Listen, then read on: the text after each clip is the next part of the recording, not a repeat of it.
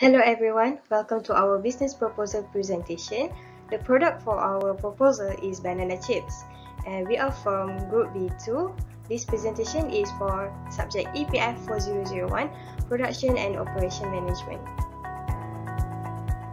Before we start, let me introduce our members. So the first member is Siti Hajar binti Azman and her metric number is 193250. For our next member, which is Farhana Ilya Fartini binti Mama Isri. Metric number is 193503. The next member is Adiba Zahia binti Azhar. Her metric number is 192335.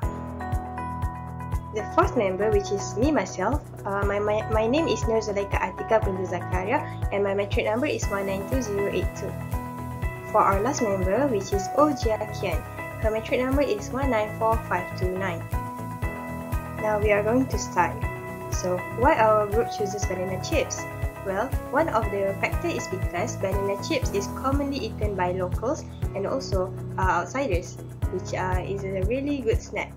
And we can get continuous supply of raw material, which is the banana itself, because banana grows throughout the year, which means it bears fruit throughout the year. And the total production of banana annually is 350,000 metric tons. We have a really high demand for these banana chips, instead locally and also abroad, which is specifically in China. And we have a simple process yet yields high profit. As banana chips is consumed around the country, well, our targeted customers varies from each other. First, we can supply our banana chips in retails, supermarket, wholesale, online platforms, and also night and day market.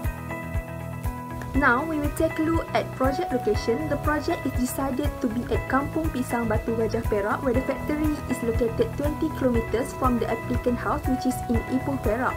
The area of the factory is 0.2 hectares, and also we get the supply of raw bananas from local supplier, which is Pembekal Buah-buahan Ramli Sdn Bhd and also Batu Gajah Fruit Supplier Sdn Bhd, which are in radius 5 kilometers from our factory.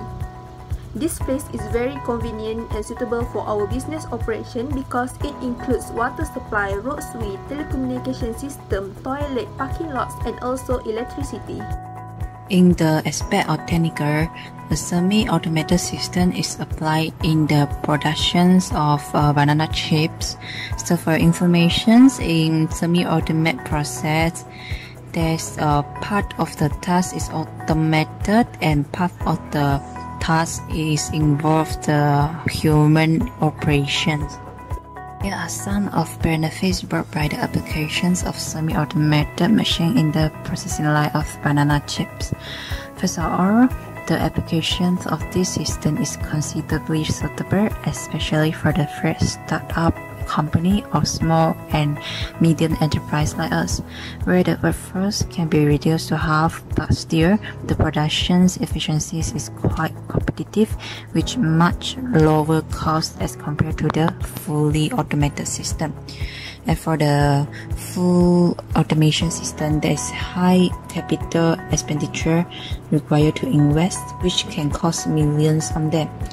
And other than that, with the semi-automation manufacturing, it brings the convenience for the operators as well as it composed of multi-cells and make the control on the processing of banana chips more easier. Also, it provides the chances for continuous improvement since only part of the process is automated, and particular aspects of the process can easily be changed or enhanced to fully optimize the banana chip productions in the future. There are some other special features in the banana chips, which are specially engineered frying control, continuous filtration system, rapid oil turnover, and so forth to assure fresh products are produced with a longer shelf life, more healthier and tastier. For the marketing aspect, the price is Rm 40 ringgit per kilogram for our banana chips. So where will it be sold? Well, it is intended to be sold at retailers, directly to consumer, e-commerce platform, local grocery stores, and also night and morning market.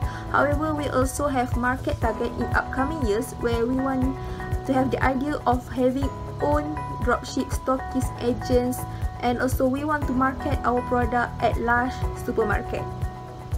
Not only that, we also have additional services for our marketing where we will support the delivery of the product for people ordering more than 40 kilograms of our banana chips, where it will be transported using our factory van. Also, we will be available for delivery for 20 kilometers radius from our factory for those ordering at least 10 kilograms of banana chips. For our product that need to be posted, we will use a lot of courier according to the performance of the courier in our customer area. Assalamualaikum and hi everyone. My name is Farhana Ilya Fatimah Muhammad Yusri. I will be presenting on the costing of banana chips. Okay, so from the table shown here, our company has decided to make a production of 50 kg of banana chips per day. With that, an amount of 1,500 kg of banana chips will be produced per month with a batch production of 13.45 kilogram of banana chips produced per year. And the selling price for these banana chips follows the current standard market price, which is around 25 ringgit per kg of banana chips. Hence, the cash flow in for this company will be a revenue of 484.2k ringgit per year. Our cash flow out will be the capital and operating costs for the production of these banana chips, which includes the capital costs, equipments, ISBL, OSBL, home office costs, emergency costs, and working capital costs. Whilst the operating cost includes the employee salary, building maintenance, machine maintenance, building rental, water and electricity, waste disposal costs, miscellaneous costs, and material costs. With that, we obtain a CCOP, cash cost of production, of an amount 217.859k ringgit per year. From this amount, we are applying two types of loan, which are a loan from Tekun with an amount of RM 100,000k, and another one from My SME Lady with the same amount, RM 100,000 by SME Bank Berhad, while the rest of the amount from this CCOP will be afforded by our current saving, by our own current saving account. Okay, from this production, we obtained a gross margin of 275.59k ringgit per year. The gross profit is 118.390, and the tax that our company will have to pay is 78.48k ringgit per year. That makes the net profit, the gross profit subtracted with the tax that we will have to pay, will be 89.976k ringgit per year. The return of investment for this company is 53%, which we believe is in a good state with a normal payback time of 1.88 years. So that is for the costing of this company.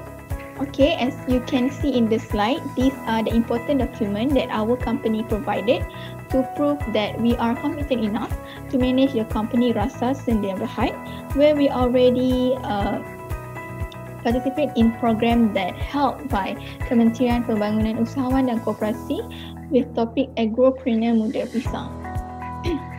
Besides, the company Rasa Sendi Berhad, ingredients used for producing keripik pisang, banana chips, already certified halal by JAKIM or authorized, approved by JAKIM. And there's also a permission letter by the owner of the land to permit the use of their land as our factory place. In the conclusion, we can conclude that the company we place at Kampung Pisang, where it is near the raw material place as mentioned by Adibah before. The product revenue is RM 28,020.80 cents per month. 28,020.80 83 ringgit per month. The product will be marketed at local grocery store retailers. Also, we will help the small kedai runcit in rural areas. And lastly, the company will be helped in terms of money. To support our company is by Maybank, by loan, and Ministry of Entrepreneur and Cooperative Development, but also by loan, Tekun, and my SME lady, my SME lady. So that's all from us, our group for producing banana chips.